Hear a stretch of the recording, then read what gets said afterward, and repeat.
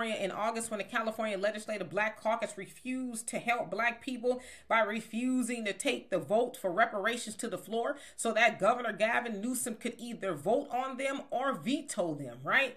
Well, not too long ago in Moreno Valley, California, the California Black Freedom Fund was having an event, and at that event was one of the assembly members, Dr. Corey Jackson, who refused to take the votes to the floor, and protesters showed up. Check it out. Money from black people, stealing direct cash payments and diverting it to nonprofits that give money to non-black entities.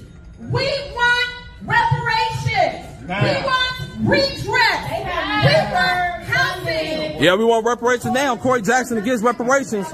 He got to go. The descendant-led organizations, but they say they're for reparations. We have a problem, black people, that we need to fix. We need to stop selling each other out. So as you saw there, they were pretty upset. They're pretty upset, and they wanted the people to know what Corey Jackson did.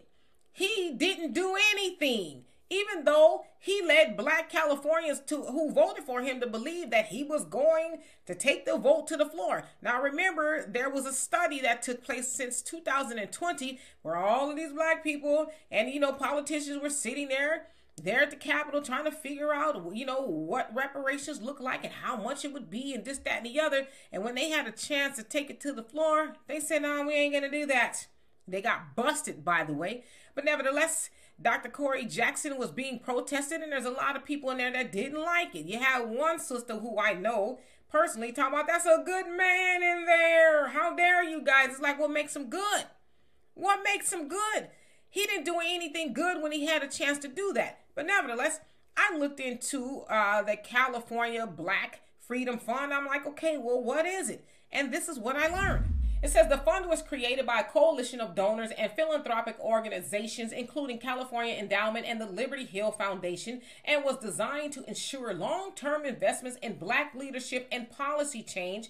Its goal is to empower black-led groups to advocate for policy reform and social justice at both state and local level. Now, mind you, it is said since 2021, about $100 million is trying to be raised to help this black leadership do that.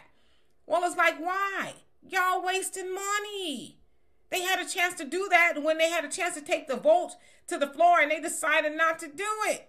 And when they were busted, they said, oh, well, it's actually going to take a couple of more years. This is a multi-year thing. We need to figure. No, it's not. You were doing the bidding of Big Daddy Gavin and decided to hurt the people who sent you there. So, yeah, they also called the police or the sheriff's department on those protesters there in Moreno Valley. You know who that they is? It was black people who called the police on other black people because they wanted to hold black Corey Jackson accountable for what he did not do for black people. So weaponizing the police like white people do against black people is just straight up crazy. So I will say this, they are all up for re-election in November and they should be voted out. But there's that, fund. They're trying to give money to black leadership to help black people. And when they had an opportunity to do it for free, they didn't do it.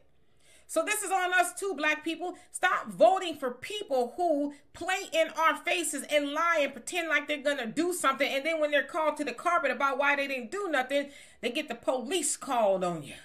So anyway, y'all tell me what you think of that. And for more insightful commentary, please subscribe to this channel and my channel, The Demetra K Show, here on YouTube. Peace.